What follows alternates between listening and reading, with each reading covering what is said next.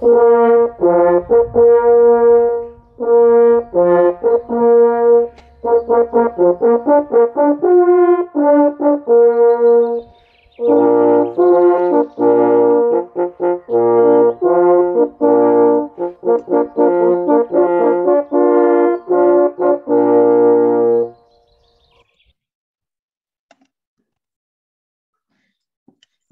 good afternoon, everyone.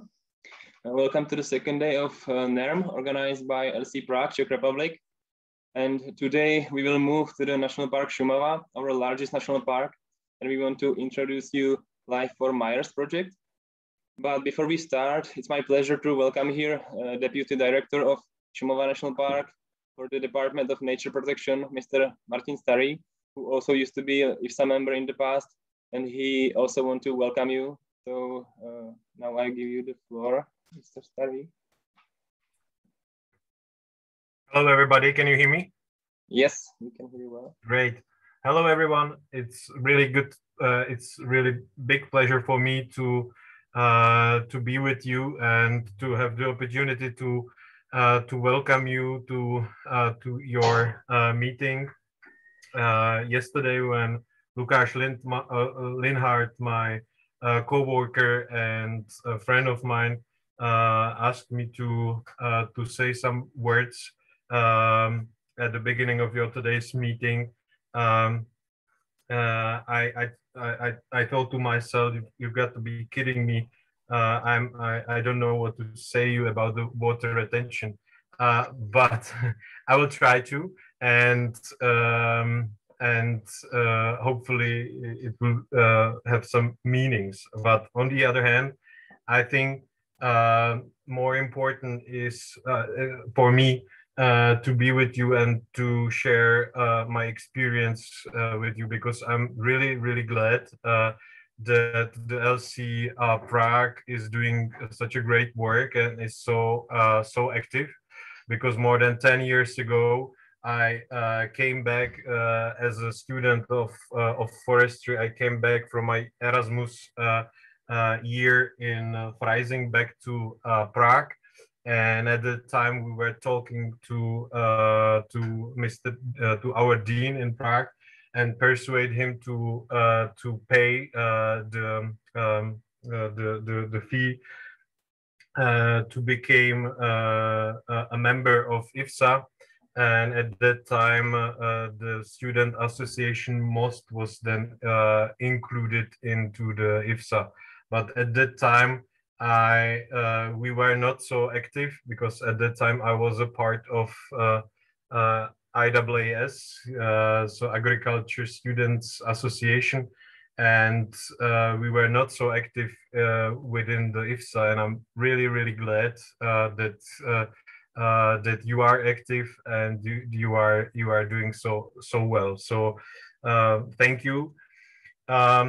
You know, I'm forester, and I started to work right after I graduate on the Faculty of Forestry in Prague, and I started to work in Šumava National Park. And it was right at the beginning, it was a little bit shock for me, because I started to work in a dead forest, and the most of the trees I was facing almost every day were dead. And but on the other hand, I was raised by my father and by my grandfather, who were always nature protection fans and also scientists. So I was like open-minded, although it was kind of shock. And I started to work there, and it was just like the habit for me. After a couple of months, I got used to the dead trees, and I have to say right now that when I go to the commercial forest, it is kind of strange feeling not to see the dead wood and not to see all the microhabitats we have.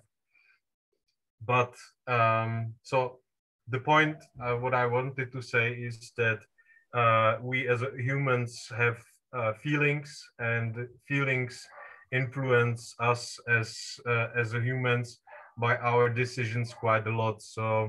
Um, we have to keep in mind it's not about avoid the feelings, but we have to keep in mind that these feelings are influencing us, and sometimes it's fine to listen to them.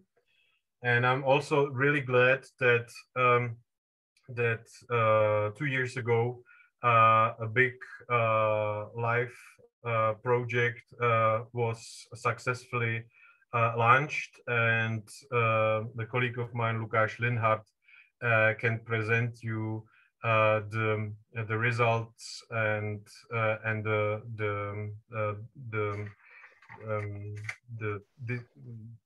details of our restoration project. The slogan of our colleagues, and they very frequently used to say that the landscape without marshlands and wetlands is a landscape without water, and the landscape without water is the landscape without life. And we as a foresters, we have to keep in mind that the water is really very important for the forest ecosystem, and it's also very important for the forest as a habitat and as a part of the agriculture. So I wish you a good luck for today's meeting. Hope you stay so active as you are, and I hope that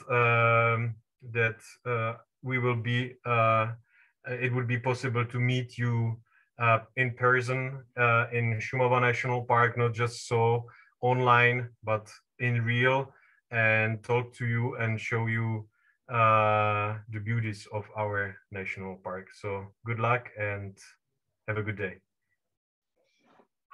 Thank you very much for your nice words, and that you could join us at least for a while. Hopefully one day we can bring all the participants there personally also, because it's very pity that we can't show them all the nice places there. And right now we will move to, we prepared a video about the Life for Mires project. But before we will show it to you, I would like to thank again to Minister of Agriculture, Miroslav Toman, who took over the auspices of the whole event. And with the support of Ministry of Agriculture of the Czech Republic, we had the opportunity to make this video. So thank you very much. And we also thank to our Faculty of Forestry and Wood Sciences in Prague for their support. So I think we can move to the video. So Honta, if you are ready. Yes, I'll play it. Okay.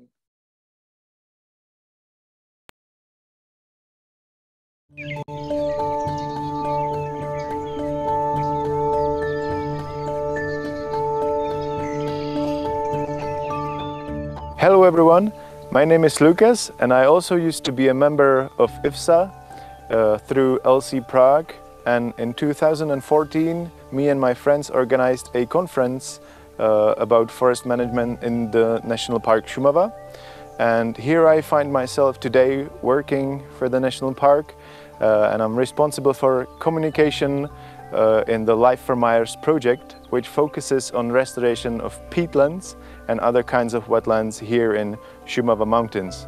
And today I'm gonna show you a couple of sites which we are restoring within the project, and also one site which was restored in 2013. The whole mountain ridge, which is located on the border of the Czech Republic and Bavaria, is covered with wetlands. 30% of the whole area of the national park are bog forests, waterlogged forests, waterlogged meadows, peaty meadows, and spring areas. Unfortunately, in the past, 50% of these wetlands were drained for forestry purposes and agricultural purposes. In 1991, when the national park was established, the first employees started monitoring these wetlands and also thinking about their restorations. They managed to adopt the first restoration measures, and until 2018 they managed to restore up to 600 hectares of peatlands and 4.5 kilometers of small mountain streams. The Life for Mires project, which is founded from the LIFE program of the European Union, is transboundary. We have two partners in Bavaria, that's the Administration of National Park Bavarian Forest and Bund Naturschutz, and also one partner on the Czech side, and that's the South Bohemian University in České Budějovice. Together, we are planning to restore over 2,000 hectares of wetlands in 43 sites on the Czech side and 4 sites on the German side.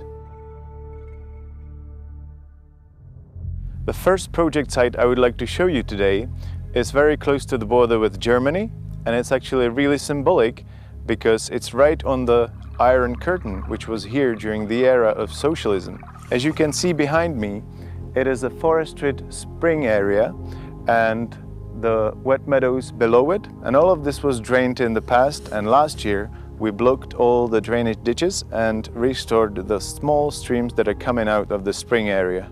Right now we're standing next to one of the drainage ditches which were here before restoration, and you can see it on the photo.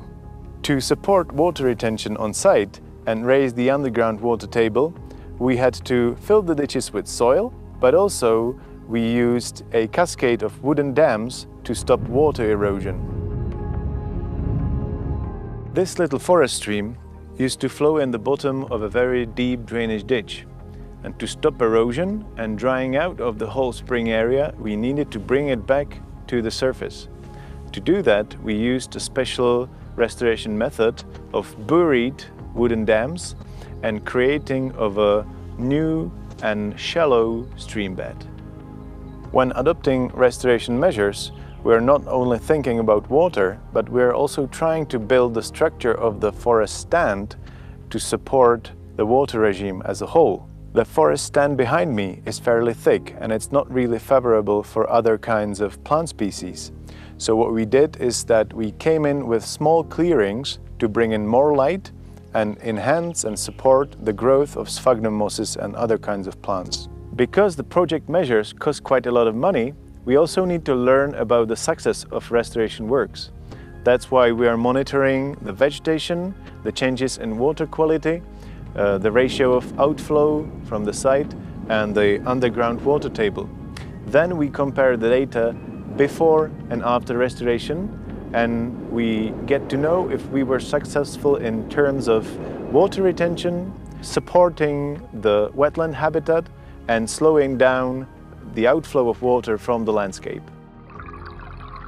For a long time, all the water from the spring areas was flowing through the system of drainage ditches in completely different directions. When you take a look at the map before and after restoration, you can see that when we adopted the restoration measures, we wanted to make sure that we put it back into the original pathways. And that is the case of the little stream we're standing by, which is one of those marked in yellow in the map. We're at the second project site I would like to show you today, and it's an even-aged spruced forest which was planted before the establishment of the national park. And the reason we are here is that I would like to demonstrate that it's not really necessary to adopt the restoration measures only in protected areas, but you can also do it in a forest which is designated to yield and timber production. It is extremely important to retain water in stands with spruce, because with its shallow root system, it is very susceptible to drought periods. About 80% of forested spring areas in the Czech Republic have been drained in the past, and that is the reason why one of the very important aims of this project is to disseminate the knowledge about restoration sites like this. This forest is also in a spring slope, and the little mountain stream here hadn't been here for a while due to drainage. And what happened is that all the spring water coming down these two drainage ditches was directed into the straight way in the bottom of the drainage ditch down the forest. So what we did here again is blocking the drainage channels to slow down the outflow from the area and restoring the original outflow into the small, shallow and slow stream. Right now we are in a little fragment of alder forest, which was, believe it or not, also drained in the past, and you can see the state before restoration on the photograph enclosed. Talking about the mitigation of climate change, I just want to say that it's not only important to do restoration works in the forest stands, but also to keep these little fragments of forest that are dedicated to the water supply, and they are also very important for biodiversity.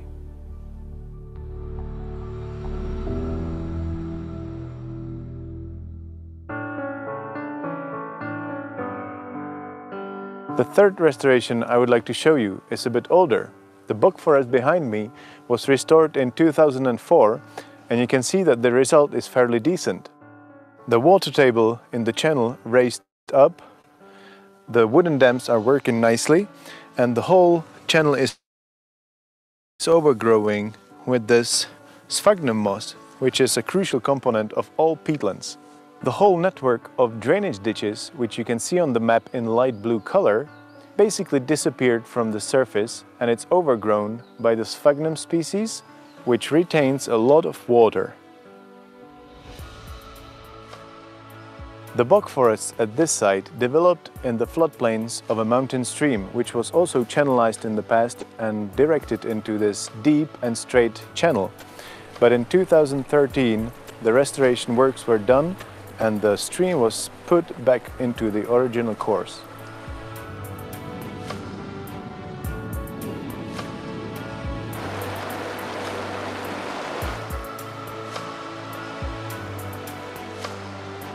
When you're working on restoration of a stream like this, you have to strictly follow the river dynamics, meaning that you have to create a shallow meandering stream bed with the faster sections like this, and the erosion banks where the water spends its energy slows down, and like that you avoid the erosion into the bottom and drying out of the area. When you take a look at the map again, the dark blue color is showing the state of the stream before restoration and the red dotted line after restoration. Due to the new shape of the stream, it will always stay at the surface and it can spill into the flooding area during floods. And that means that that will lower the risk of flooding further in the landscape.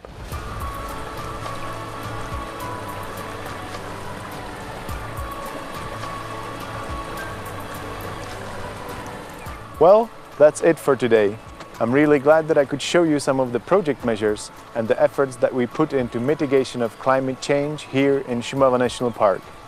If anybody's interested, you are all welcome for an excursion. Bye-bye.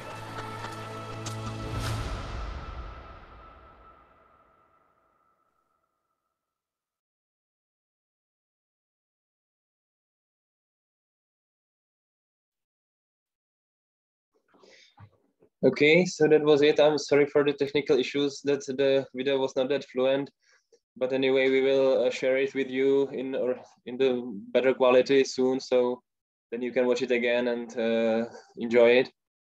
And right now, I would like to already welcome our friend Lukáš. He used to be also IFSA member of LC Prague, as he said in the video, and he actually established our LC like 7 years ago. So it's a pleasure to welcome you here, and he will also tell you something more about the project and his work in Šumava National Park. Thank you very much. Hi guys, nice to see you at least like this. Hello. I have to correct Marek a little bit because I didn't establish the LC but re-established because Okay. it was there, as Martin was saying before, and then there was a little pause when nobody wanted to take care of it, and we re-established it, and we are also really glad that the guys and students at the faculty are continuing in our work. So I'm going to share a presentation and talk about the project a little bit more in detail. And let me just do this.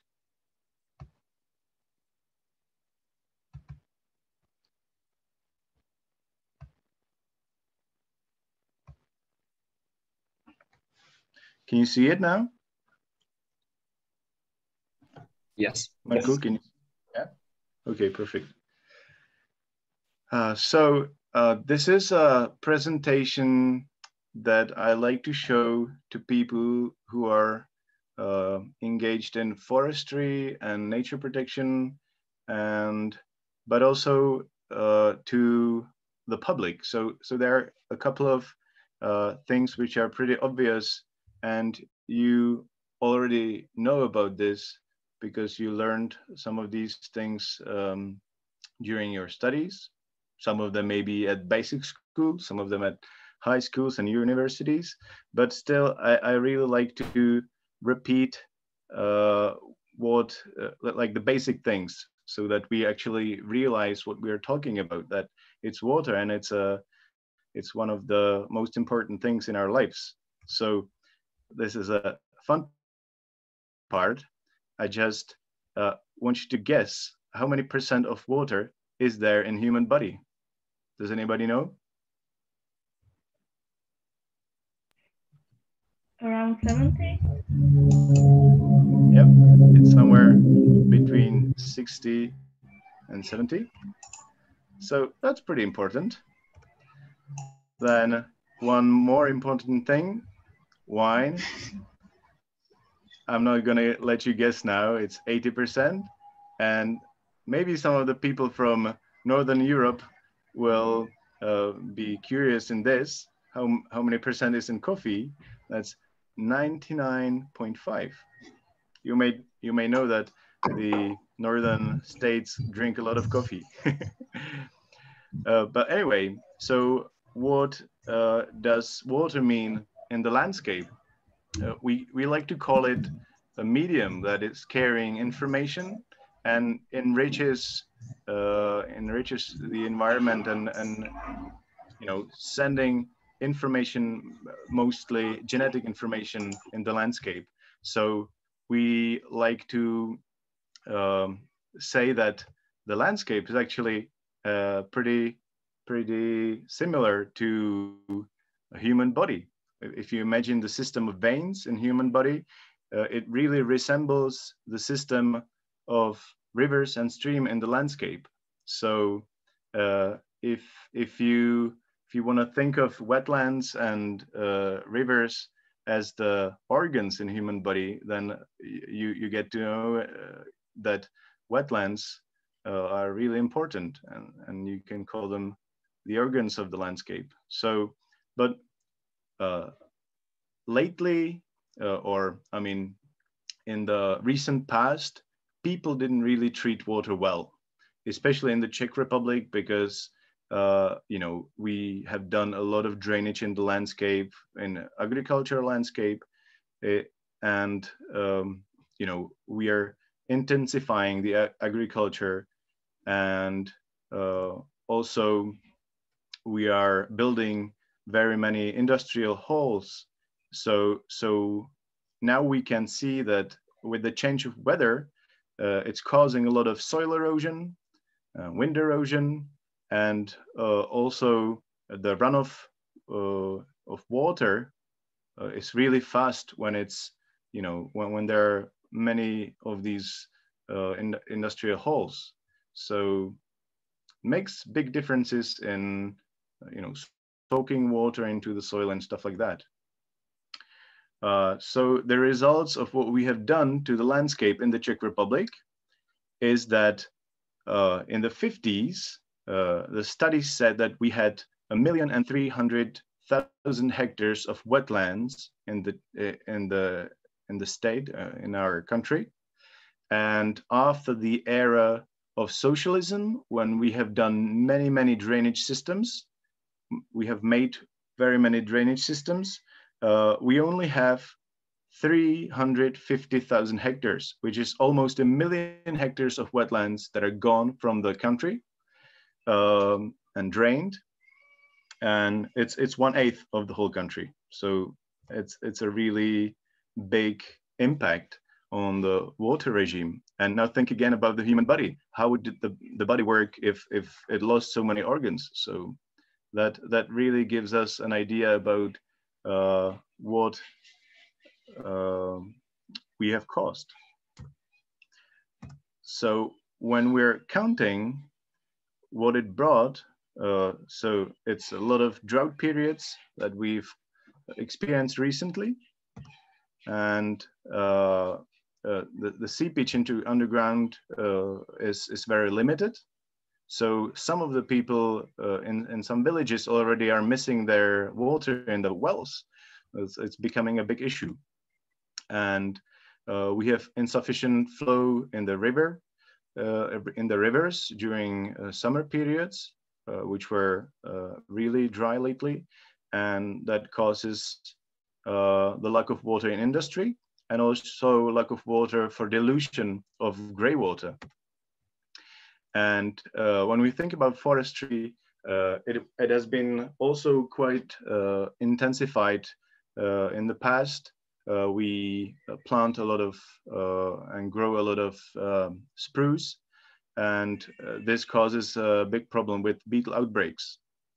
Because as I was saying in the video, with the shallow root system of spruce, it is one of the trees that is most susceptible to drought, and it causes that it's very, very easy for the bark beetles to outbreak.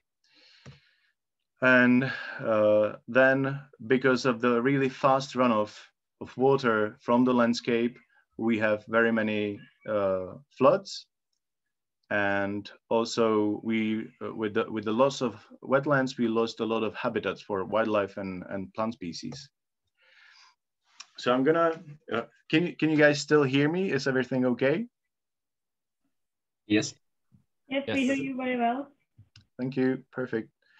So I'm gonna go to Šumava, and I just want to show a little map so that you actually realize where these mountains are. It's on the border with Bavaria, Czech Republic, and Bavaria, and also a little bit in Austria.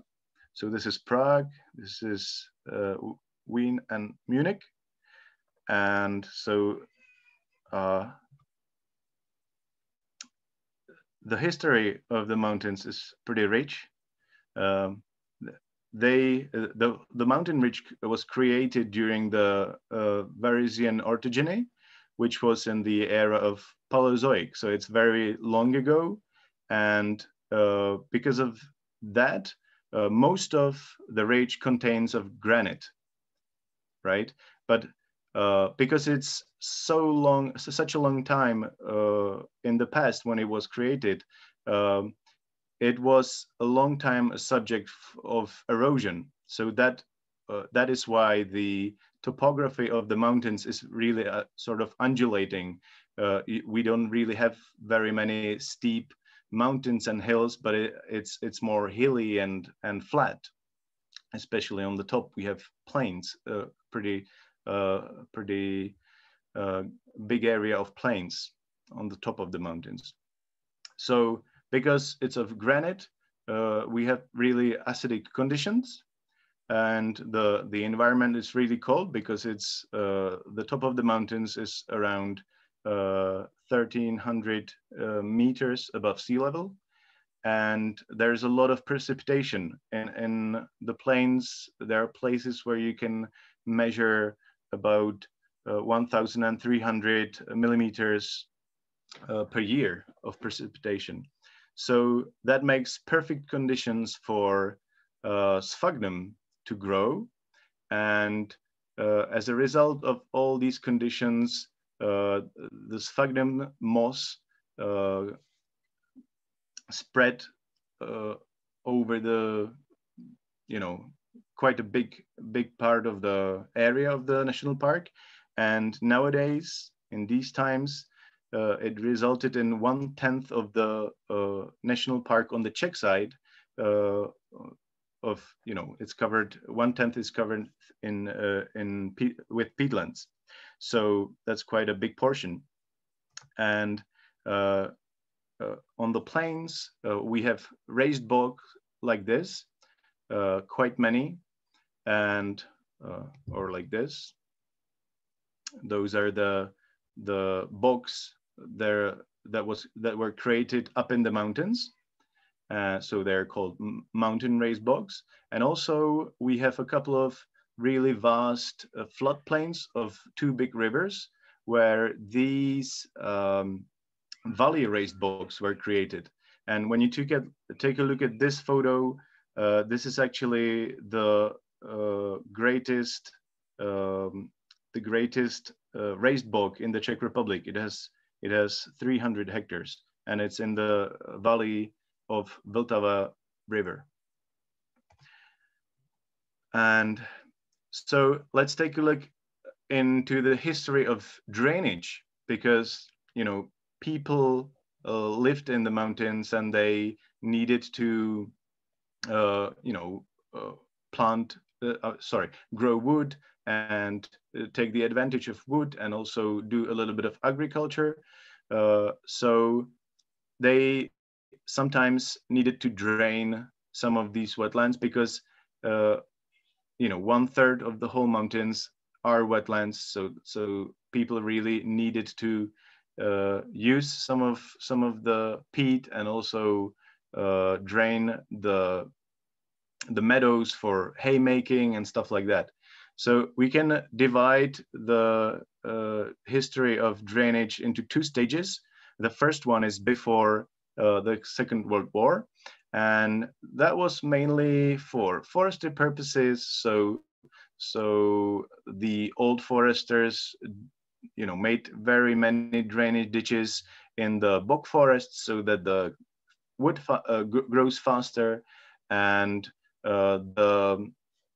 the local inhabitants made quite many shallow drainage ditches in the meadows so that they can do a little bit of agriculture around their settlements.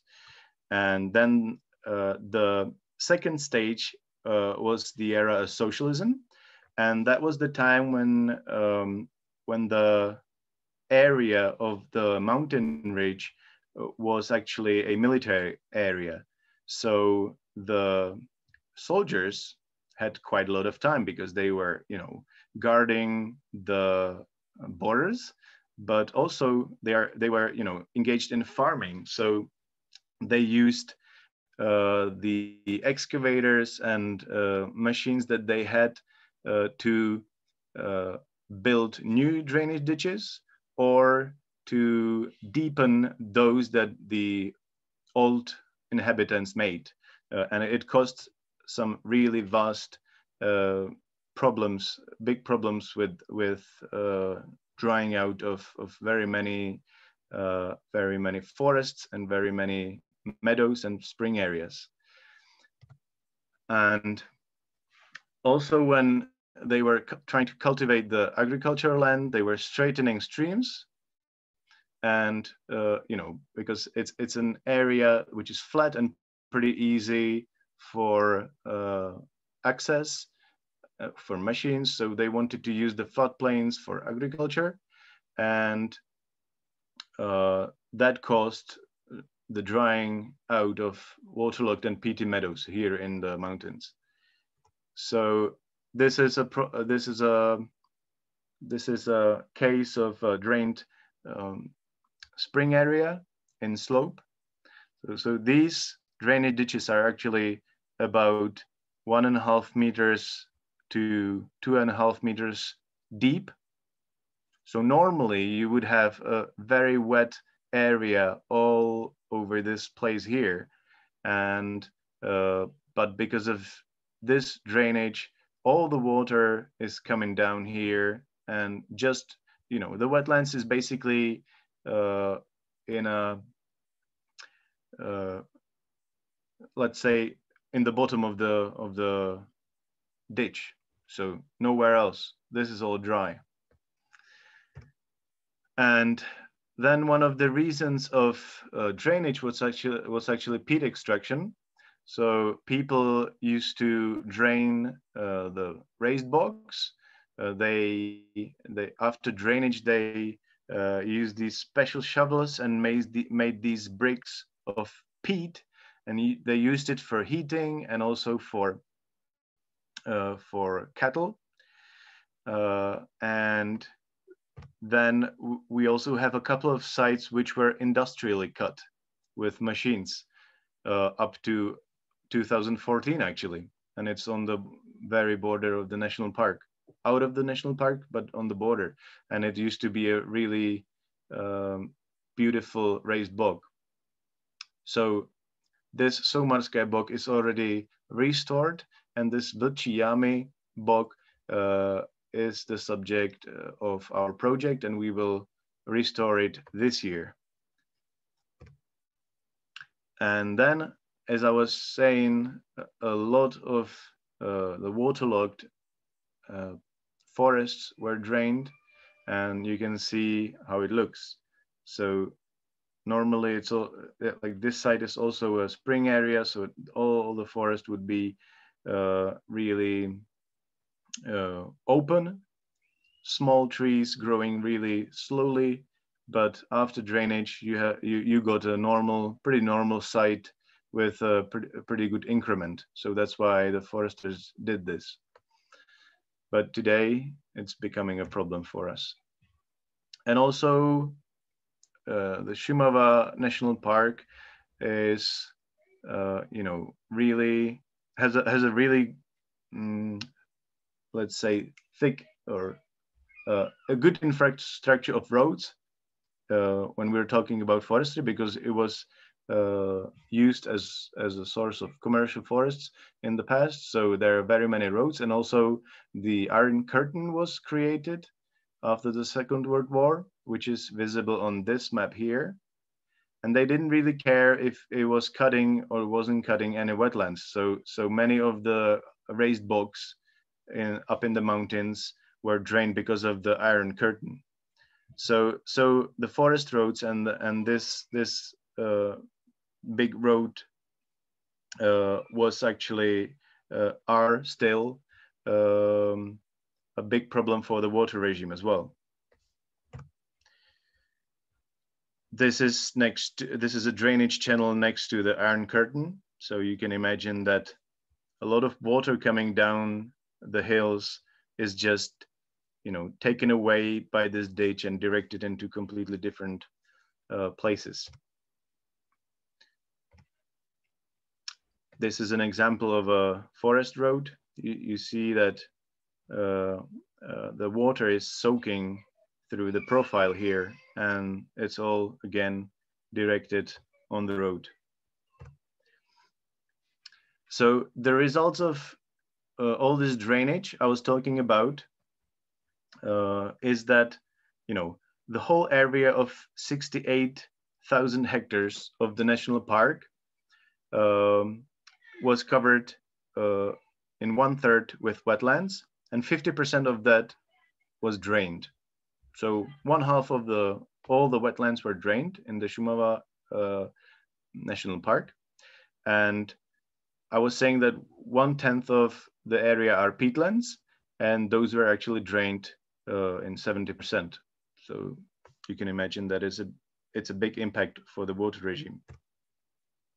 This is a map showing the peatlands, the raised bogs, and the bog forests in blue. I'm sorry, the raised bogs are in red, and all the other like wet meadows and peaty meadows and bog forests are in blue. So how do we restore? This is a case of a bog forest, and it was cut through with a system of drainage ditches. So if you imagine the past, this is a imitation of how the peatlands were created in the natural conditions. So approximately 9,000 years ago, you can imagine that you had a slope like this with a depression which collected water. And then the sphagnum moss came in and started growing. And over the 9,000 years, the moss was growing and growing and actually grew a layer of peat which can be up to 7 or 8 meters thick. So you have a nice raised bog in the mountains. But then the people came with drainage. They made a ditch inside and all the water was gone. And then the peatland, the raised bog started drying out and degrading, and the trees started growing faster on it. And to stop this degradation, people in Šumava, the employees, started with restorations. So what they did is they came in with an excavator and built these dams on the channel. And like that, they stopped water from flowing down in the bottom of the ditch, and it filled with water again, and the degradation process was stopped. You can see it in the photo how it looks. This is a bog forest which was restored. And the system, how we do it, or the concept, is called target water concept. And it's very simple. So you know in which kind of biotop you are working. If you're in a raised bog, the water table is usually somewhere around 5 centimeters under the surface. Then if you're working in a bog forest, that's usually about 30 centimeters under the surface. So you know the target water table which you want to get to after restoration works. And you also know the gradient, the surface gradient.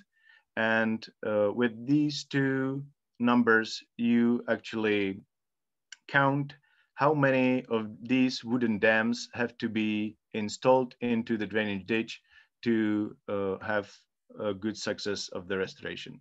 It's very simple, but it's also very important. So you can see how what are the results of drainage in a slope peaty meadow. And this is the result of restoration a couple of years after the works. So you stop the water and the profile of soil gets soaked with water again, and the plant species, the wetland plant species, are coming back in. This is actually one of the sites which was restored in 2007. You can see that they were building the dams here, then it filled, and it's overgrowing with sphagnum and eriophorum and other kinds of species which you normally find in a peatland.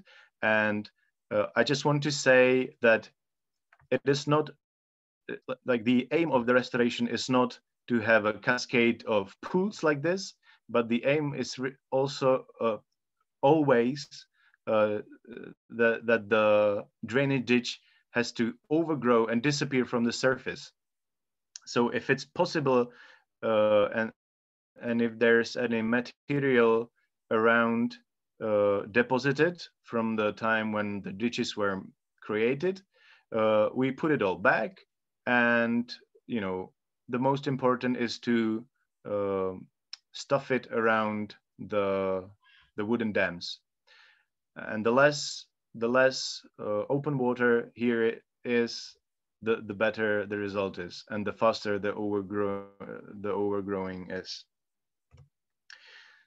So let's take a look at the case of streams now. So the problem here is that when people straightened the streams in the past, we've lost the morphology of the stream and lost also the floodplains and the whole wetland which was in the floodplains of the stream. No matter it was a big stream, tiny little stream or a big river, they always in the natural state have, you know, spill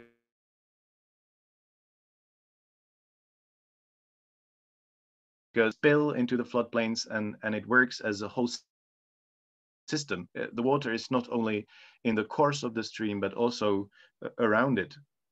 So when you take a look at how the bottom of the stream looks in a meander, you see that it's really shallow and that the main course of water is in the side. It's hitting the meander bank here, and like that the water is spending the energy into the bottom, and the meander is still moving and changing, and like that, you know, some of the cut meanders, oxbow lakes, can be created, and that's the natural state, and that's why the stream always stays shallow and can spill easily into the floodplains because it has a small capacity. So, but what people did is that they, you know, deepened the course and straightened it, and it has a big capacity, so it doesn't spill into the floodplains, and actually the erosion goes into the bottom because the water course cannot really, you know, move around from bank to bank. So that causes even stronger erosion and drying of the area, because the lower the water goes, the worse the situation is. So this is one of the cases of a straightened stream. You see that all this around here is pretty much dry. And this is another problem of these changed streams, that it's also, you know, shorter than the original stream, and like that you have to, you know, because the surface, or how to say this, so the course of a natural stream is longer, so it has a longer way for, you know, sort of flowing through the gradient. But when it's straight, the gradient has to be covered with these steps, and it's a big problem for migration of species, specifically trout, fish, and these kinds of larger species, but also insects and other kinds of species. So, but I have to say that in Šumava National Park, we also have very, very many of beautiful watercourses, which have no problem at all. This is one of them. So when we are restoring a stream, you can see that we usually do it with an excavator. It's the fastest way to do it. And as I was saying in the video, we are always thinking about the right morphology of the stream bed. You see that we're making the pools here and the shallow sections which are fastening. So this is after restoration with the first water coming in, and this is a couple of years after restoration. And you see that the water is doing its job, and it's, you know, moving around all the sediments, and this stream actually changes every year after the spring floods. And this is a photo of this stream before restoration, and this is a photo after restoration. Marek took this photo when we made the video. Beautiful, no? And this is another stream which was restored. And you may notice that, as I was saying, the water can spill easily. So the floodplain, the little floodplain of this tiny little stream is still, you know, concerned as wetland. And here is the problem of forest roads and any other ditches. So if you imagine that you have a mountain and here is a spring slope and quite many streams might be coming down this slope. But when you create a road, you usually also make a ditch next to it, and all the water from this direction is changed into this direction. So the forest below the road is actually losing its water. And this is the case of a real situation of the Chernohorský močal, which is the raised bog, cut with the Iron Curtain. And what they did was just here is the drainage channel. They blocked the ditches and they just put the water from the stream back into the forest again. And they didn't need to do anything in the forest, and the stream just found its own stream bed, which was empty for 40 years, and the result is just perfect. Now it looks like if it was always there. So sometimes the restoration is fairly easy. And we are also focusing on the spring slopes here in Šumava National Park. And there are very many of these which used to be all wet, but they were cut through with the drainage ditches. You see that the water is only in the bottom, no water up here. And this is how it looks when we restore a spring area like this. I'll be talking about the methods later on. So what was happening in the national park? As I said, the national park was established in 1999, and the first people, the employees that came here, were monitoring the area of the national park, and they learned that very many of these wetlands were drained, and they were really concerned about it because some of the very rare peat bogs were also drained, and they were thinking, oh my God, we have to do something with this. So they started studying about restoration methods, and one of the women who's the leader of our project now traveled to Scotland and Scandinavia, and she was trying to find information about restorations in peatlands. And so in 1999 they made the first restoration of a peat bog, and until 2018 she and her team managed to restore 600 hectares of wetlands and over 4 kilometers of small streams.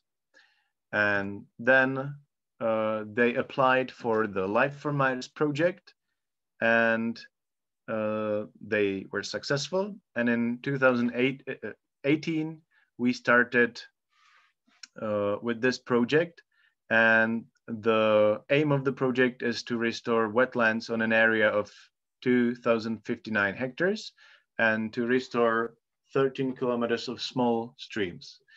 So 43 sites of the project are on the Czech side and 4 sites are on the German side.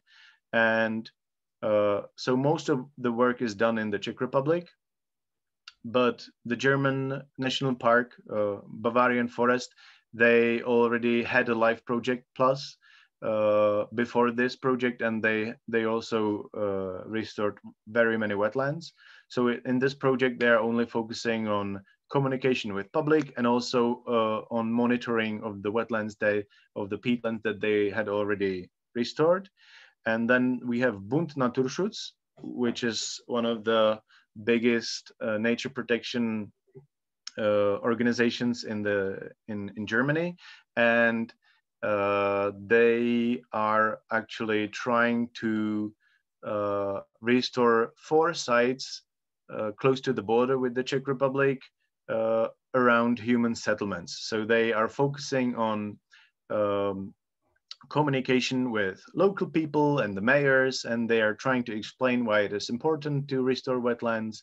And they are actually also buying some land where they can restore little fragments of peatlands. And then we have the university in Budweis, and these people are taking care of a part of the monitoring, which I'm going to talk about later. So why is it important to restore and return wetlands into the landscape? Well, one of the things that is pretty obvious is that they retain a lot of water in the landscape. So if you take a look at the profile of a peat bog on the left side here, and the profile of a dried peat bog, it makes a big difference, because the peat bog in the natural state is really spongy, let's say, and it retains so much water. It contains of the leftovers of undecomposed peat and other natural material. And when you drain it, you lose the water, and the microbes and other species can go in there and decompose the peat. So as they're decomposing it, it's actually mineralizing, and it's losing the spongy structure. So after all, you get a totally black and mineralized, really rich soil, but it doesn't have the structure which can retain so much water anymore. So that's why we are trying to stop the process of degradation and re-establish the process of peat forming. And so the heart of the national park are the Modrava plains, which can actually retain in the natural state approximately 20 million cubic meters of water, which is a pretty great amount of water. So the whole system of peatlands up in the mountains is really important for water supply as well. And when you imagine a catchment of one stream, it can be very, very different in terms of water retention. When you have all the wetlands in the natural state, it retains a lot of water, and the runoff of water after a big rain is actually way slower. So when the rainfall, falls on the landscape, the wetlands just catch it in and send it into the river slowly, as opposed to this case where the wetlands are drained and all the water goes, flows out of the area really fast. And that may cause even floods lower in the landscape. So this is my little creation. I'm sorry that it's not in English, but it's talking about the use of the solar power input, which in different types of landscapes. So when you have a landscape with just good structure, small meadows, a lot of vegetation, wetlands, and just good structure. So 5 to 10% goes into heating the ground, the soil. About 5 to 10% reflects, and then about 5 to 10% goes is heat emission, but most of the energy of the sun is spent for evapotranspiration, and it can be up to 70 to 80%. So like that, the energy, like the majority of the energy is spent, and the landscape is actually cooling down due to that, as opposed to this case, where you have just a very big block of agriculture area with a little leftover of a wetland. So in this case, these figures are pretty much the same. About 10 to 20% is spent for evapotranspiration, but 60 to 70% is just emitting the heat. So the energy goes back into the air. So, and that makes a big difference. And it's all about the small water cycle. And that's why we are also in the project monitoring the cooling effect of wetlands, so that we actually have some numbers and data to show to people. You see, so these are the thermo pictures of our research plots on the sites, and you see that in detail, this is the drainage ditch, and these are the trees, and they are all nice and cool. And the area which is dry around it is pretty warm. So what we want to do after restoration is that we come back into the state to the site in very similar conditions, and we measure this again, and we will see if the work was actually done well and if the wetland is working nicely. So that's one of the monitoring that we do. And here is just a very simple thing, which is the small water cycle, which I was talking about. So the sun is shining on the landscape. It's emitting the landscape with wetlands, and a lot of vegetation is emitting the vapor and making clouds, and it'll just, you know, fall down onto the landscape in a different place, but in a small cycle, as opposed to the big cycle, which is water coming from the oceans. So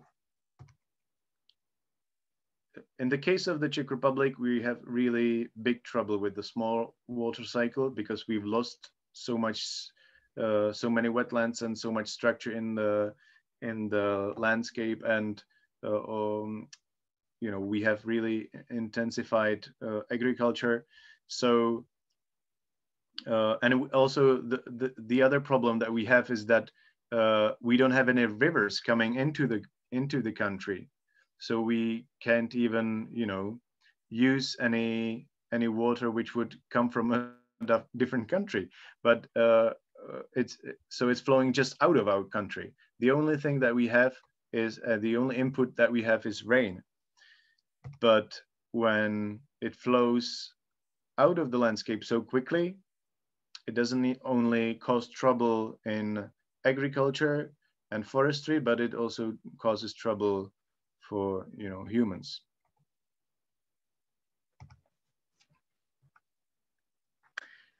And so I'm going to go back to mires and peatlands again. Just a quick overview, which I was talking about how it works. So 9,000 years ago, this area was really wet, and the peat started forming. This is a plant of sphagnum moss, which has these little leaves with the special cells, which contain a lot of water. So the plant actually contains about 80 to 90% of water. And I just want to remind that by as the layer of peat is growing, and there is no decomposition or very limited decomposition, the peatlands are storing a lot of material, vegetation, and carbon. So when we are talking about peatlands in the Czech Republic, it's just a funny little dwarf peatland or just funny little dwarf peatlands. But when you talk about taiga and Russia and the vast peatlands that are there and that are actually on fire sometimes, that is actually a big environmental issue. So peatlands are home to very many rare species like Oxycoccus palustris. Some of the peaty meadows have this beautiful orchid called Dactylorhiza fuchsi. We also at our peatlands have the Drosera, and then we have Vaccinum, Uliginosum, Chauceria palustris, Pedicularis palustris, and other kinds. These are some of the rare trees as well. Betula nana. It's a beautiful tiny birch, and the Pinus uliginosa, which is in the Šumava mountains, mostly in the valley raised bogs, and then up in the mountains we have the Pinus pseudopumilio, and also the bird species called black grouse is actually using peatlands and the whole mosaic around peatlands for in different stages of the year of their life, and it's very important for them as well. And the population of black grouse decreased dramatically within the last 50 years, and there are already only around 120, 160 or somewhere between of individuals. So within the project, we are also trying to support their habitat. And right now I'm going to move into the Life for Mires project in 2020. And I would like to show you a couple more sites which we restored and the methods that we used and the principles that we are actually trying to follow during restorations. So maybe if you guys want to ask something, or if anything was unclear, I can talk about it again, or we can discuss it. I need to drink. Was everything clear?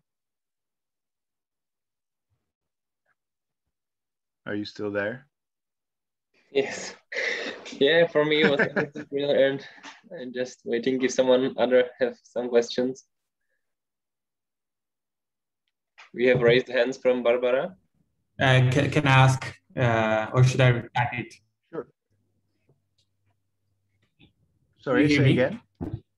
Yeah. So first of all, it was really, really interesting. So thank you very much for that. And I wanted to ask if the reforming of this environment might create any negative aspects for the cities or the people living around. Like, I don't know, I'm from Italy, and like one of the main problems connected with the wet areas was the malaria brought by the mosquitoes. If I don't know, anything like that has happened there, for example, or could happen. Yeah. So, of course, this might be a little bit of an issue with the mosquitoes, but we are restoring in the national park. So, and it's in really cool conditions, very cold weather, and there are not many mosquitoes here. But it's actually changing a little bit with the climate change, but still. But when you're restoring lower in the landscape where there are many mosquitoes, so normally it is very important to because you're working with very different type of landscape. We are working with the protected area, within the protected area, and if you work in a normally used landscape, it is very very different, and you are restoring just, you know, little wetlands somewhere where it's possible, and you're making, you know, pools and ponds and like things like this. And what we say is that if you have the opportunity and a place in the landscape, and you know, retain the water there, of course that there will be mosquitoes coming in, but there will be also the predators of their larvae coming in, which are frogs and other kinds of species. So what we normally say is that if you have a bathtub in your or some kind of tank in your garden, which is just for water, there can be actually very many more mosquitoes than in a normally functioning wetland, because in the wetland you have also the predators, which will lower the population of mosquitoes. But in a separated water tank, there might be even more mosquitoes than in the natural conditions. So these are just a couple of things I can say about this. So if you're making, if you're working on a restoration in lower in the landscape, you should be thinking about the conditions for I don't know the words. Víte někdo, jak se řeknou obojživelníci? Chick guys. Amphibians. Yeah, amphibians. Yeah, thank you. So yeah, that's what I can say about this. Thank you. I also have a question. Since the water from rain is quite important in Czechia, do you use any remote sensing methods to assess the impact of road systems on the water flow direction? Not on the roads. No, I'm going to talk about the monitoring later. We do have some aspects that we monitor, but there is nothing like this connected with the forest roads, unfortunately. But it's actually a good point, and it's a good could be a good subject of a study for sure. Okay, thank you. I can send the link to the chat with a paper from Professor Taroli from Padova, who developed like a relative path impact index to assess these effects of path of road systems. Yeah, perfect. Thank you.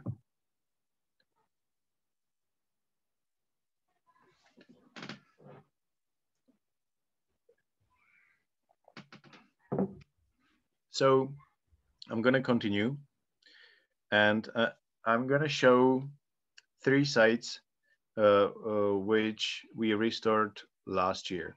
So in the video, you have seen mostly forested spring areas, and what we did there was basically trying to retain as much water as possible, just, you know, trying to dysfunction the drainage system, and also support the structure of the stand, as I was saying in the video.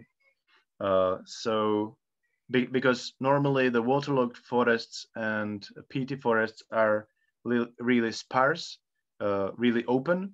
So with the clearings, we were trying to enhance the cover of sphagnum mosses, and later on our foresters will also do some thinning to leave less trees in the stands, so that was in the video. And here I'm going to show you 2 sites which were restored in slopes, but they are mostly meadows or succession stands with birch. So last year we managed to work on 15 sites. 9 of them were completely finished, and the rest at the rest of them we will continue this year, and altogether we restored an area of 243 hectares and 4.5 kilometers of small streams. We blocked 37 kilometers of the drainage channels, and we built almost 2,000 of the little wooden dams in the channels. And so this is one of the sites which is a spring slope. Most of the springs are here on the right side in the slope, which is the succession stand, and one spring is also here in the meadow.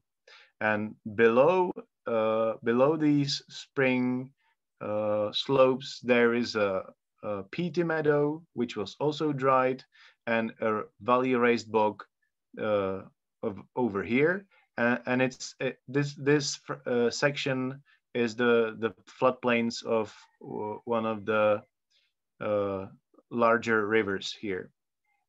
So what we did is that we tried to change the direction of outflow into the original direction, and initializing the small capillary streams that will go into the former direction. And we were also restoring the adjacent wetlands, which is the peaty meadows I was talking about, and we worked a little bit in the floodplains with mill trays, which I'm going to show later.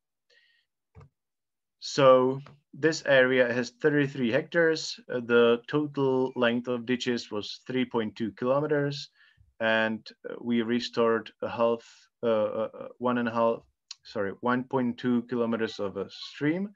And we started in summer. We couldn't start earlier because of species protection and nesting of rare species. And so the period in which we can restore is between July and December. If you can hear any kids, that's my kids. Sorry for that. Okay, so here is the map. This is the spring slope. The light blue color circles are all the springs that are on the site. And this is the raised bog, this is the river, this is the mill trace, and the peaty meadow. And here you can see the drainage ditches, the system of drainage ditches. And so the direction of water was changed into the direction of the drainage ditches, but the slope, the gradient is actually directing this way. So what we did here is that we blocked the ditches and restored the outflow in the natural gradient here. And also we restored this little spring here, and also the surface outflow as well. You see a couple of photos where we were blocking the ditches, and it looked like this before restoration.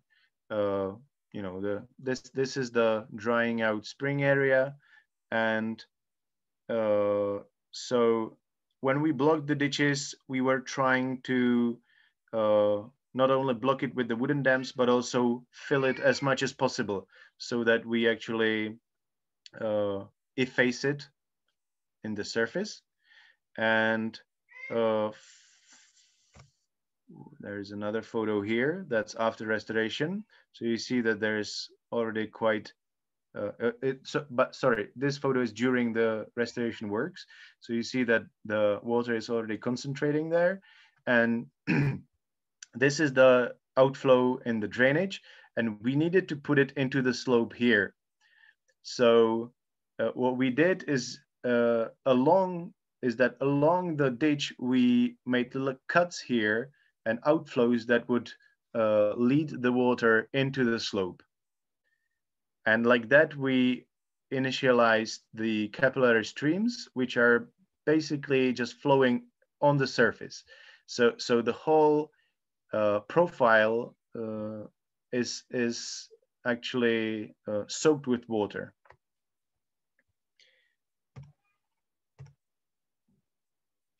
This is one of the little outflows from the ditch. You see that it's going into the wet area here, and another one here. This is the direction of the ditches. It went through here, and we cut it through in very many places along the ditch, and just let the water flow in the surface. This is before restoration, and this is after restoration, and you can see that the fragments of springs were reconnecting together, and the whole profile was again filled with water. Prosím, nemůžeš. Sorry, my sister really wants to be with me. Když to fakt nejde, když tady povídám.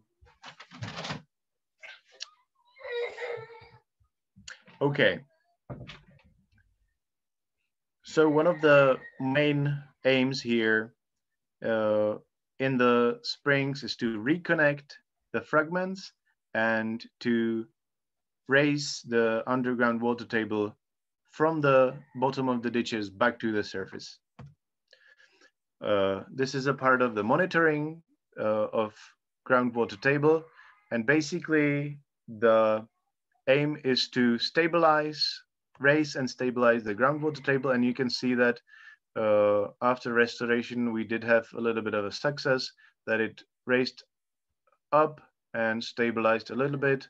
And we also, of course, compare it with precipitation, which are the blue lines here. And so this is the spring area. When we monitor the restoration success in raised bogs, normally the results are really, really great, that the groundwater table raises up to the 5 centimeters underground and under the surface, and it's working perfectly.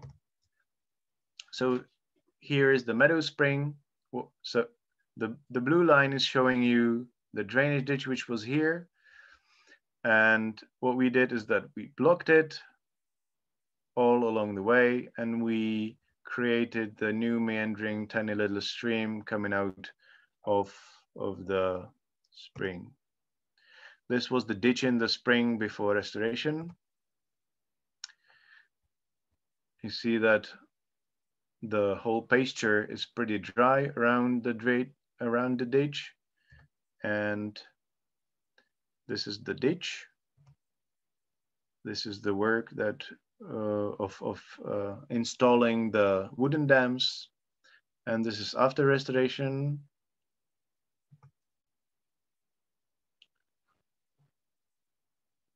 It's bare soil because it's right after restoration, so we're expecting some pretty interesting overgrowing here. With we're really curious about what species will come in, and this is the little stream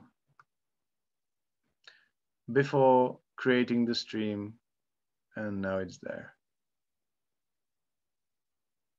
And this is the mill trace, which was there on this site as well, because it used to be a human settlement in the past. And it was really deep and straight. So we used a special restoration method when we just, took the excavator, took the ground from one side, put it on the other side, then took the ground from here, put it on the other side, and just, you know, we tried to create a wavy meandering stream bed and support the erosion into the banks. And talking about this site, it's pretty important to say that it used to be, it was used as pasture for cattle, and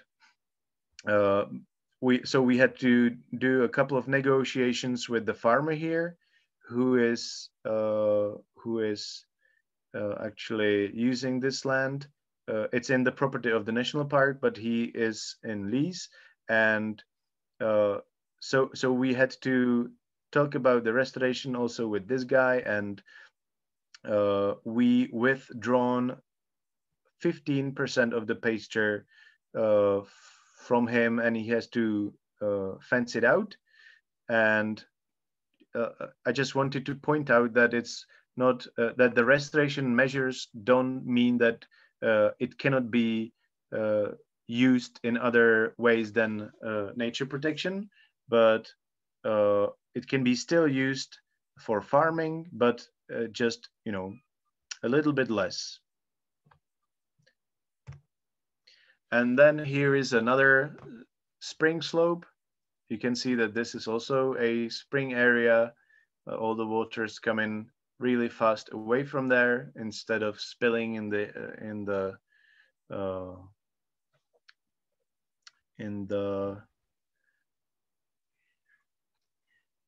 profile. And on the whole slope, we have little spring areas and wet and peaty meadows.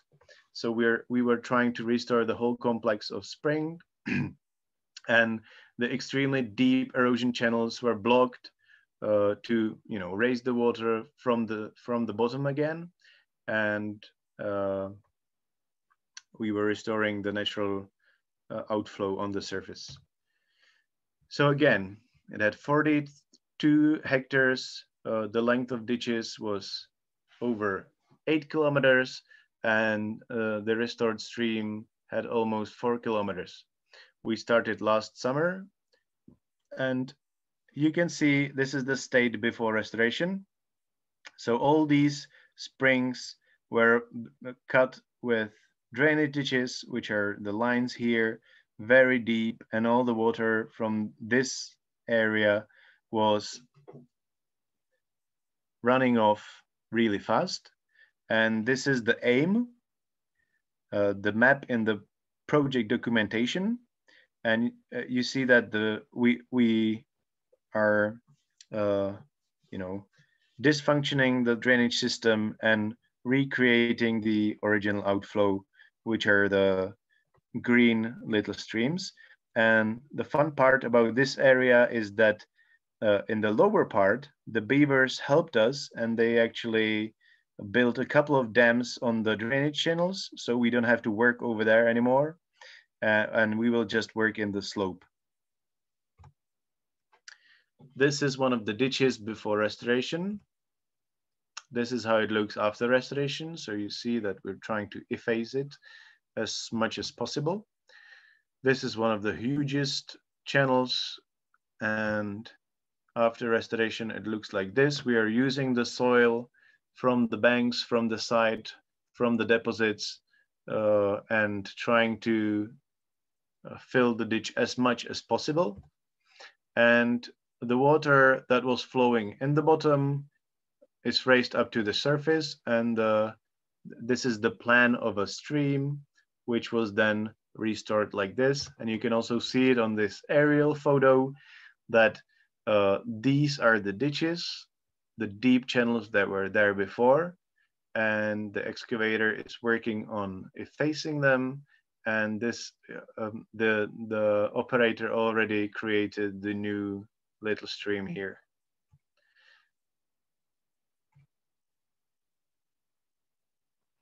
This is how it looks.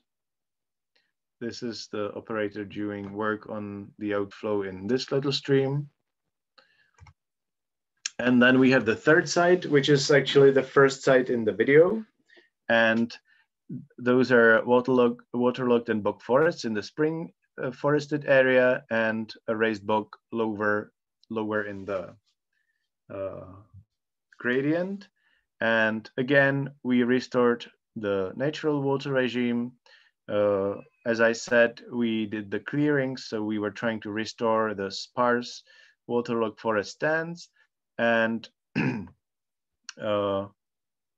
again, just dysfunctioning the drainage, which was also in the raised bog, because most probably people from the area were planning to excavate some of the peat and use it for heating, but they didn't after all. But they only did the drainage, made the ditches. So this is one of the larger areas. It has almost 60 hectares, 13 kilometers of ditches, and we restored 2 kilometers of streams. So again, the state before and after restoration. This is the spring area, the wet meadows, and this is the direction of the Iron Curtain. And around the road of the Iron Curtain, there were huge ditches which we blocked as well. And so the whole system took all the water down these ditches and into the river of Studená Vltava. And this part is the raised bog, and you can see that there is a channel over here and here. Sorry, I'm gonna go back. And so this is the aim in the project documentation. Again, blocking ditches, restoration of streams, and restoration of the springs. This is the spring area before restoration. This is a pretty interesting photo because you can see that in the forest stand, we could, in very many cases, find the former stream bed of the streams, which were then channelized. So sometimes the only job we had to do is to block the ditch and to send the water, the flow, back into the original stream. It was really a cool work, because when you look at it before restoration and then after, so you see that you're just renewing the beautiful little forest stream. It's the funnest part of the job. And this is the channelized stream in the floodplains of Studená Vltava river, and so we also changed it into a meandering little stream, which already in this spring period of melting, snow melting, spilled into the floodplains and into the whole area around here. And again, the monitoring of underground water table. So you see that these are the first results, just after restoration of the higher part of the area of the site, and it's just until the end of last year. But you can see that it's pretty visible that before the restoration, the water table was pretty unstable, going up and down because of the drainage system, and then after restoration, it really stabilized. And talking about the monitoring, I just want to mention that we're also assessing the impact of restoration works on the runoff, which is this photo here. So we have a standardized outflow, which is monitored with the what is the word? Sorry, I can't find the word. So we're just monitoring how much water is flowing out every 10 minutes, and we are comparing this data with the rainfall, with precipitation, and then we get to know how much water the whole area was able to retain in a specific amount of precipitation, and how fast it flew, not flew, but ran off the whole area. And then we compare it with the data after restoration, and we will learn if the runoff will be also a bit more stabilized, which is the goal of restoration works.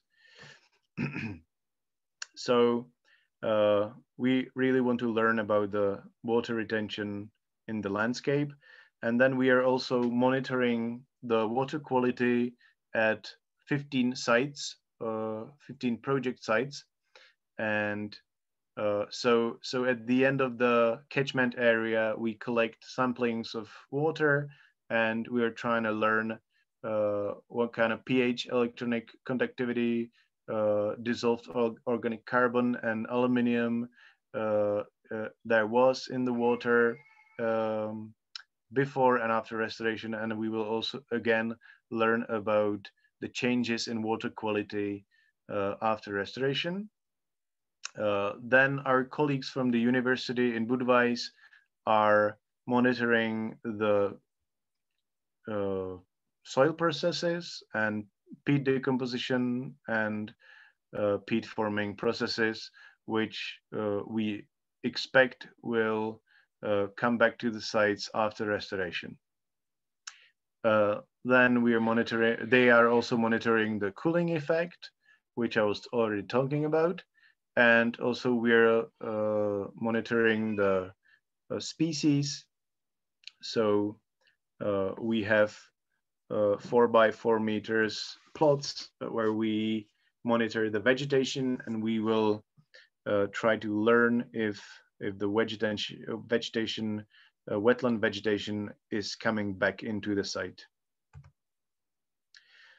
But yeah, this is a couple of photos from the sites, but it's of course the best to see it on the site. So I just would like to suggest any of you, if you have a, if you have a group of people who are interested in these kinds of restoration measures in the Šumava National Park, if you have a students union and people would like to take a trip and take a look at it here in Šumava National Park, I will be always happy to host you and show you some of the places, and yeah, it's always the best.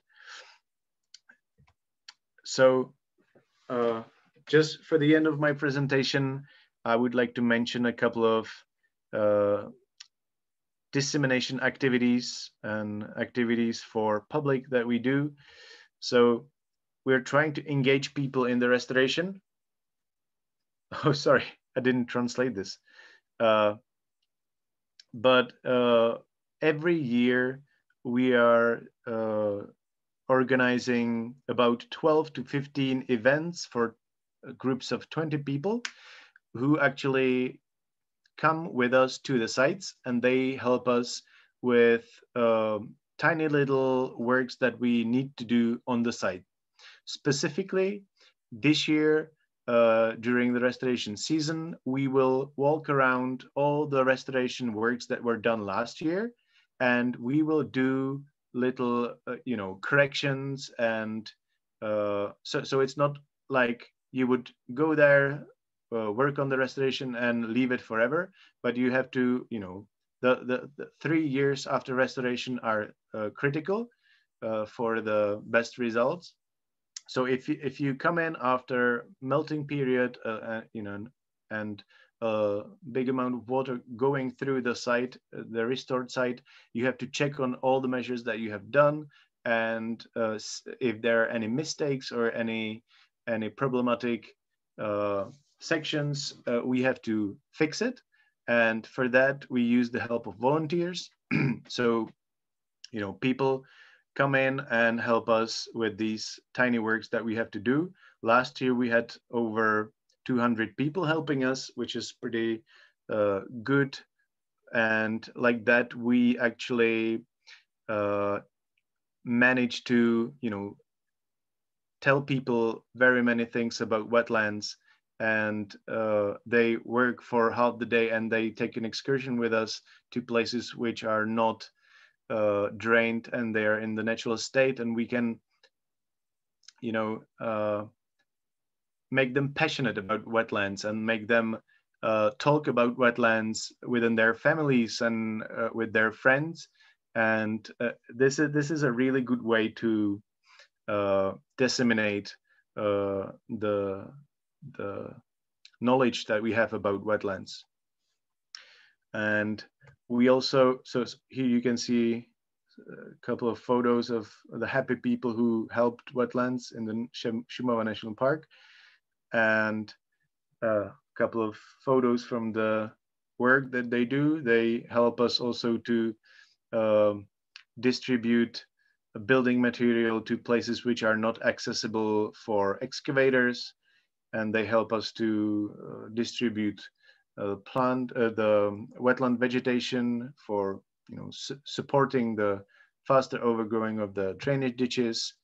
And they also help us with building some of the wooden dams in places where we really cannot let the excavator go because they are too wet, and that's this case. So they really enjoy the time with us, and then we, you know, lead them through the most beautiful parts of the national park, and they're really passionate about the nature, the beautiful nature that we have here.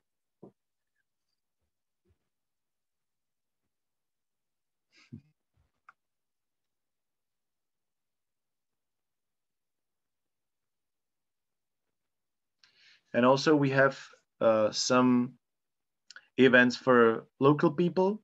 We try to, because in the national park, we have a couple of villages which are within the national park. And so the locals really need to know about all the measures that we do, because it's a protected area. So if they see an excavator anywhere, we really want to make sure that they know that it's us, that we are working on the restoration of water regime. And we also organize discussions with the local people. We create leaflets about the restoration site so that they actually have something at home in which they can look. And we meet the mayors of these villages quite often and try to explain them all the measures that we are working on.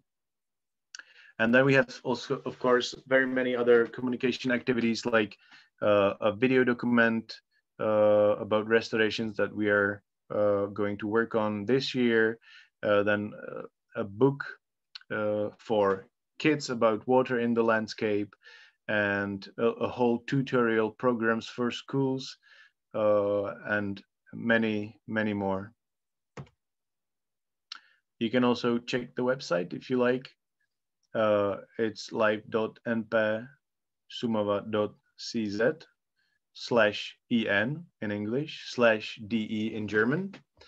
And yeah, that's it from my side. And I would like to say thank you that you're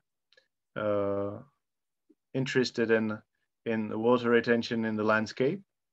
And just if you have any questions, you should ask me, and if I know the answer, I will try to respond.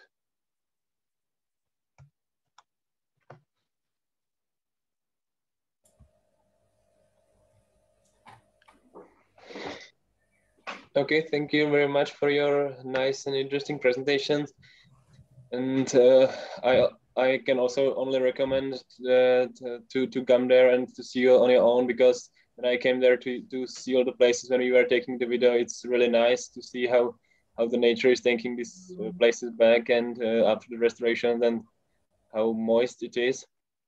And thank you also for your great work there in the national park. Hopefully there will be more projects like this in the future. And we had few raised hands. So I saw Elif, Johannes. So Elif, you can ask. Hello. Firstly, thank you very much for the presentation. It was very interesting, and the visuals were also really amazing and easy to understand. I have two questions actually. First one is about the restoration team, and the second one is about the target water table concept. The first one is the target water table concept. It's the first time I see it, and it seems pretty successful concept. So I was wondering the indicators before planning about it, and like how old data you have used in terms of the water precipitation. Thank you. Sorry, what was the first question about the water target concept? I was wondering before planning this concept, what indicators you have used and how old data you have like used before planning the concept. Well, the concept was actually sort of developed here. Our leader of the project, she had been working for the national park since 1993, and she was the one, she's a geobotanist, and she was the one who really was so concerned about all the drained peat bogs. And as I said, she started the researching about it, and she learned some of this already in Scotland and Finland. And but was that the conditions there are a little bit different because we are working in slopes, right? So most of the peatlands in Finland are just flat areas, and it's easy to just, you know, fill, because the power of water is not that big. But here in the slopes, she had to adjust the methods to the conditions. So that's why she started thinking about using the wooden dams. And Scotland, in Scotland as well, and but they used some kind of plastic dams and stuff like that, so we couldn't really use it in the she couldn't really use it in the national park. And so she came in with the wooden dams, and she already had some information about this concept of, and during the time site after site, she could see the results of restoration differently. So she was basically working on the methods of restoration during time. One of the things that she learned during that time was that space between the dams as much as possible with any organic material that is on the site, because like that you lower the amount of water that is between the wooden dams, and you avoid damage on the dams during winter when the water freezes and grows in size. So, you know, it makes mechanic changes. And also because the sphagnum mosses really need something under to grow on. So if you just throw in many branches, little twigs, it'll help the sphagnum to overgrow the ditches as fast as possible.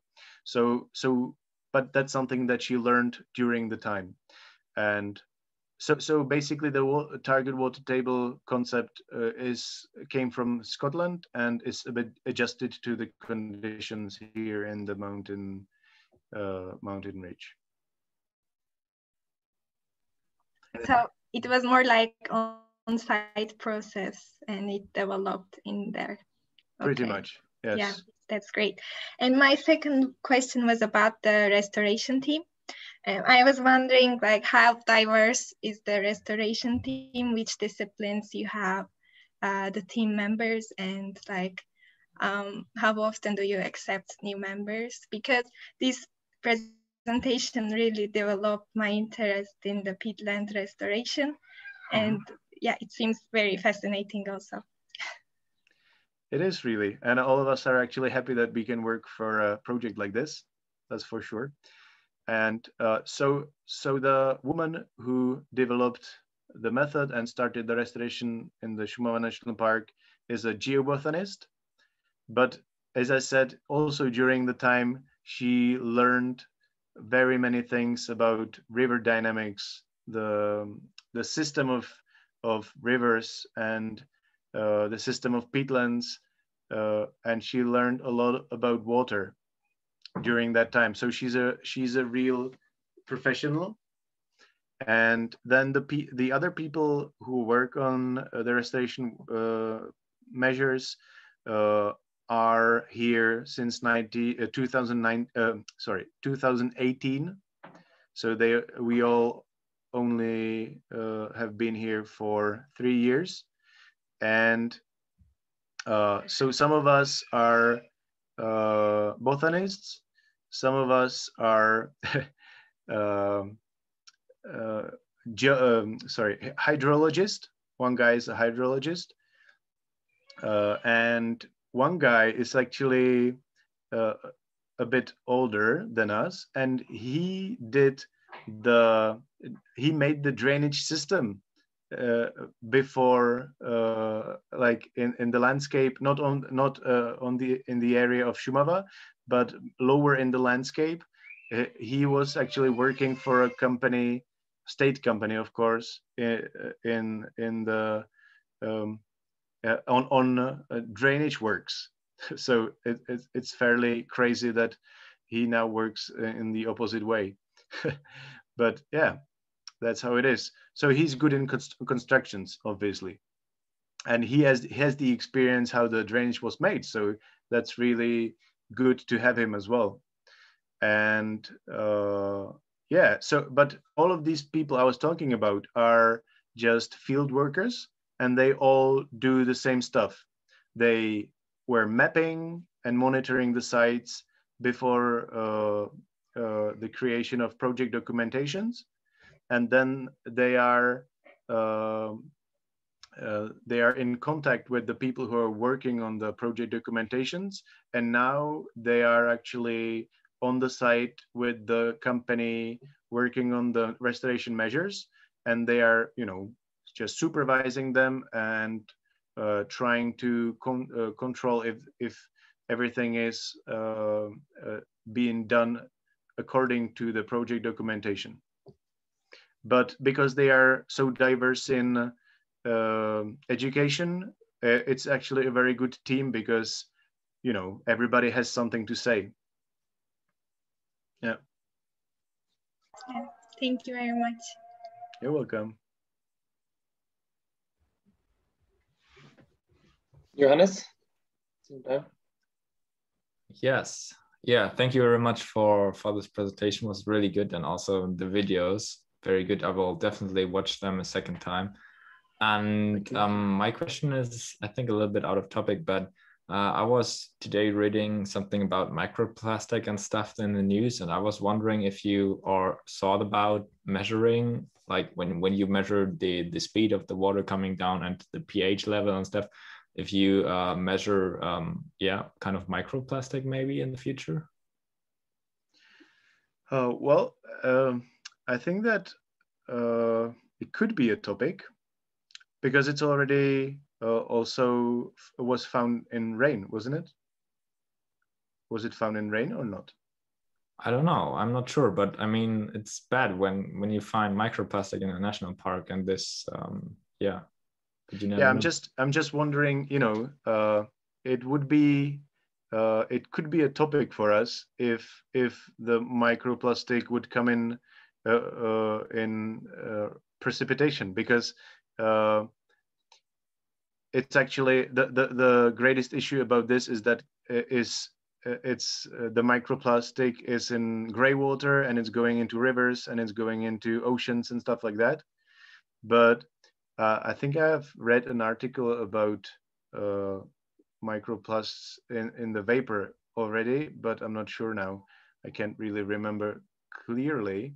But yeah, so there is not that much pollution in the national park that we would perceive this as an issue. So we haven't been thinking about this. And especially on the project sites, which are just little catchments in places where there are no villages and nothing like that. So haven't been thinking about this yet, but yeah, it's a good point, and I will try to look up a bit more information about it. Yeah, thank you. Thank you too. Okay, we have a question from Simone also. Yes. Also, thank you for the presentation. It was quite interesting to really learn what you were doing here. And I have a question about like on the long-term process of the restoration log. So like after how many years do you consider that the peatland is fully restored? Besides the first big work, do you need to do some subsequent stuff? And also I think you're going to keep some kind of inventory of peatlands and not peatlands, and like, so at some point your restore will be considered natural, but I don't know how long it takes. Well, the process of regrowing and renaturalization, or however I can call it, is really fast. It's quite fascinating, especially in the non-peaty areas like spring slopes, because the site which I was showing you was partly overgrown already in last year.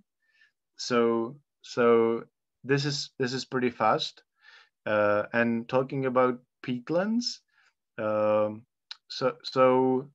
our colleagues from the university are studying the peat forming processes, and there is actually quite a quick response of the site when the profile of peat rewettens again.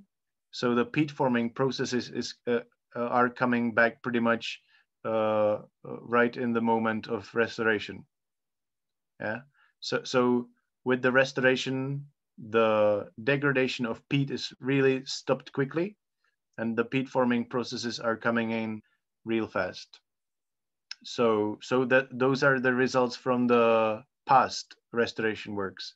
So we think that this will continue on the new sites as well. And talking about sphagnum moss, you can see how vivid this organism is here in the national park, also in the parts where like in the plains up in the mountains where the forest stand was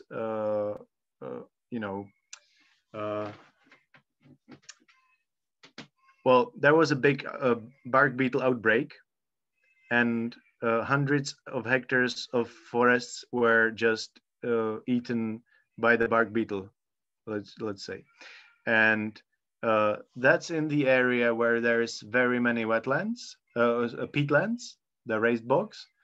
And of course, the sphagnum moss is in every little spot which is wet in these areas. So before the outbreak of bark beetle, as the forest was pretty thick and there was not much light coming down on the ground, there were places where there was no sphagnum moss at all, but the scientists from the university in Budweis could see a big change after the death of the tree layer. And as more light was coming in, the sphagnum started spreading all over the place. So that is quite a nice thing to learn about how the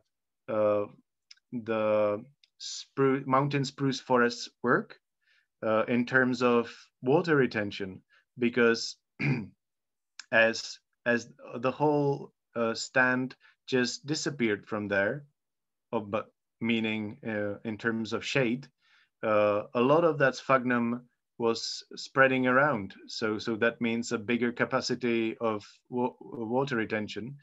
And as the trees will overgrow the area back again, this will change again in terms of shade, and the sphagnum will just start disappearing from the area slowly, but it will stay in the places which will be open and full of light and full of water. So this is how you can learn how the peatlands were moving around in the mountains. And I just wanted to say how that it is really interesting how dynamic the forests are. That they're still changing in time, because bark beetle outbreaks used to be here every time we had the spruce mountain forest up in the mountains. So all the time. I mean, so it's really interesting to see the mechanisms of the ecosystem, and also to see how important it is for the forest to just die out once upon a time.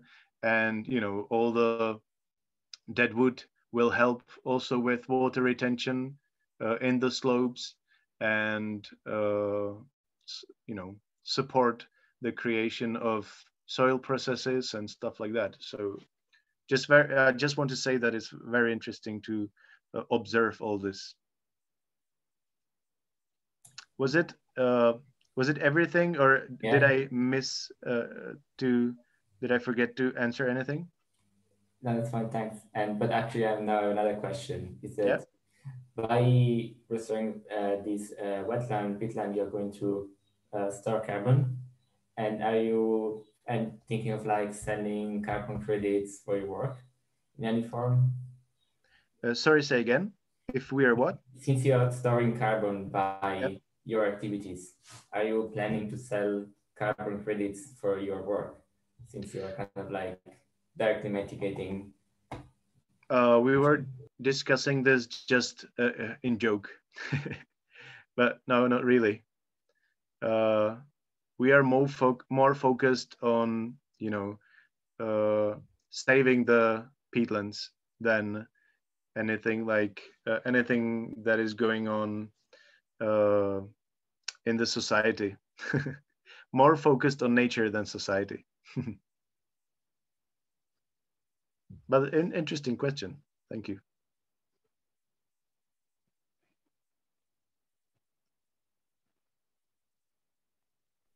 I have a short question too. Yeah. When you dig the streams, did you use some measures and countings for the shape of the stream, or just randomly, Yeah. Well, it's mostly based on experience. It's mostly based on observing natural streams. And when you're restoring a stream, as I showed, the tiny little streams that are going out flowing from the springs, that's just pretty easy, because you see where the tiny little valley is, and you know that sometime in the future, before drainage, this stream used to be there. But you can really see the topography, the terrain, and the vegetation will show you a little bit as well, because if there is Juncus and other kinds of wetland species, you see that this is the pathway, the original pathway of the stream. And then according to the slope, the gradient, you know how many of the curves you have to make and how steep it should be or less steep. And when talking about the bigger stream, which was in the video, that's a bit bigger, and it's in the floodplains, in a flat area. So it had so the gradient was smaller and it had way more meanders. But in that case, they had to do some hydrological countings of the flow of the stream. And according to the flow that was expected, they had to design the stream bed. Okay, with hydrologists, they have to count how large is the stream bed supposed to be. Yeah, and when they were looking for the original stream bed, in this case, they used the time of spring flooding, because the landscape has its memory and the water as well. And that when the area was flooded, they could actually see the original course of the stream. And then they used the vegetation as well, and they used some old maps, like military maps, which still had this stream in the original shape. So just to learn about the position of the stream, they used some of the maps as well. And also you can try to find the sediments. So you have a meadow, which is the former floodplain of the stream, and you go and make cores. And if you find the sediments, you can learn if this was really the original course of the stream. Okay, thank you. You're welcome. It's really interesting. I mean, the whole process of, trying to find the stream. And you also told me that you were using LiDAR data for that. Oh yes, that's not the case of this stream, because it was restored in 2013, and so in these days we're not losing, but using the LiDAR data, which is like laser sensoring of the landscape from the plane, and then you get a very, very precise idea about the topography of the terrain, and you can see even really little changes in the terrain.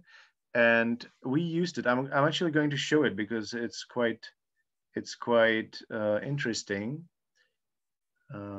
Give me a second.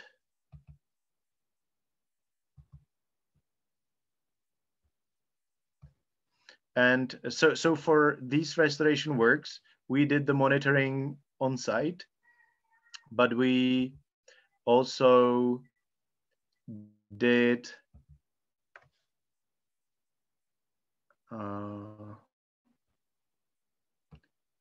the monitoring with the GPS on site, tried to learn about all the drainage ditches,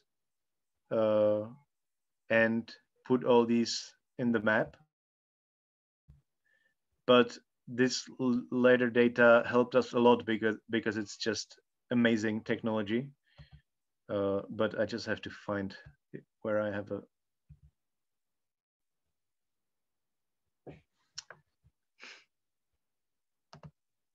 So.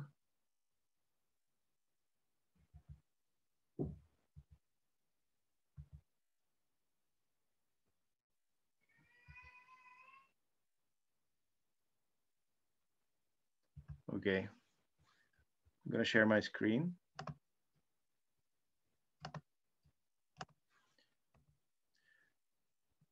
So this is it. The red line are the borders of one project site. And you see that the whole system of drainage ditches is so easily visible. And it's so good for people who are working with the project documentations and they're planning all the restoration works. You see that this site is also a forested spring area. So here are some springs. There you go. Ditches, you know, flowing through here. This was a really deep channelized stream. There's a little spring here. It was also drained like this. So yeah, this technology really helps us a lot now.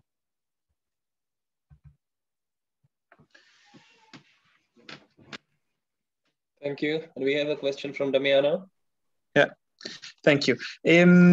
So you mentioned before, like a case where there was a farmer involved. And like in general, did you have any issues convincing people that were actively involved in the management of the lands? Or was it easy to like involve them in the discussion? And something connected to this, I don't know how it works in Czech Republic if in case, for example, in parks, people are allowed to pick mushrooms or berries and so on. And I assume that changing like the environment, creating, restoring peatlands, that might influence those aspects too. So what was the reaction of the like society, of the people there? Mm-hmm. So it's changing in time. Later in the past, people were completely not used to this. You know, they were, trying to swear at the administration of the national park and say that they're doing crazy stuff because they are digging inside of the national park and things like that. So the first steps were pretty hard, but it's a different situation now. It's way better. People have more information from us. This project is also really important because we have money and time to talk to local people and explain everything. And then we are in a good position because we are in a national park, which is mostly privately owned land by the Czech Republic. And the farmers are mostly on lease. So they pretty much understand that they're in a national park and that we have this kind of plans with the meadows and the property that the Czech Republic has, and that we want to restore the water regime. And so it's basically about just explaining why we are doing it, how much they will lose from the pasture and stuff like that. But we also have sites where we have people who own the land, and they're not, it's not owned by the Czech Republic, but it's not administrated by the national park. But they still want to give us the permission to do the restoration works. So it's completely different when you think about restorations in the privately used land, lower in the Czech Republic, where you have to do, very many negotiations. The land is owned in small strips, there are very many owners and you have to negotiate a lot. But one of the goals of this project is actually to train people who have all the information, are good in negotiating, and also we have due to this project, we have the restoration sites where we can show this. So as the site Malibor, which I was talking about the case with the farmer, we now have a restoration site. And if we want to do another restoration work in the future somewhere where there are private owners or anything else, we will say, okay, come on, let's make an excursion. We will show you how it looks. And this is a really good thing to have, because if they see it with their own eyes, that it's not such a big impact on their farming and grazing, that helps a lot. So during the 7 years of the project, we will work on the development of methods, how to show people how important it is to restore the water regime, and how we do it, and how it's possible to do it in a really close to nature way.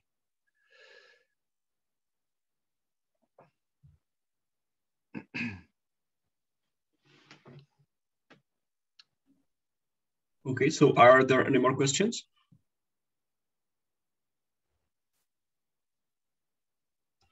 If no, I would like to say a big thank you to Mr. Linhart for his very nice presentation, and I hope that we or I will be able to go to Šumava Mountains and see your restorations in person. Yeah, thank you too. Thanks for having me, and thanks for your questions.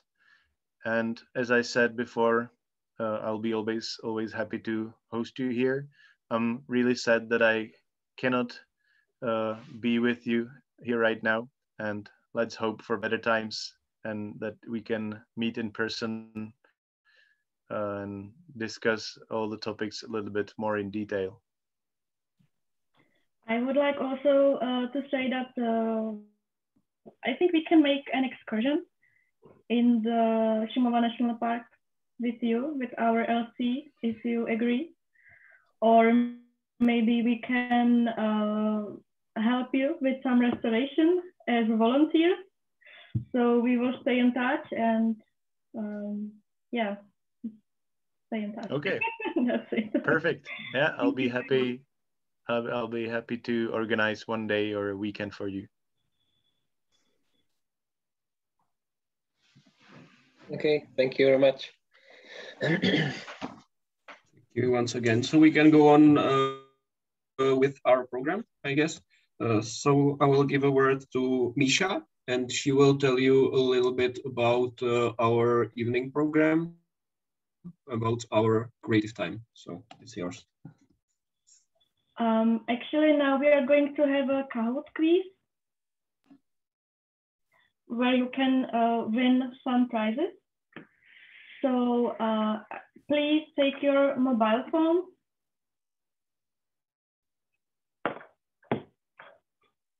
Do we have it now, right? I have a question. Yeah. Should we postpone the Kahoot quiz to tonight evening and try to get more people in the call and have a break now between sessions? Yeah, it's very short, but yeah, okay. So if you are going to join in the yeah, I think we should. Because yesterday when we did it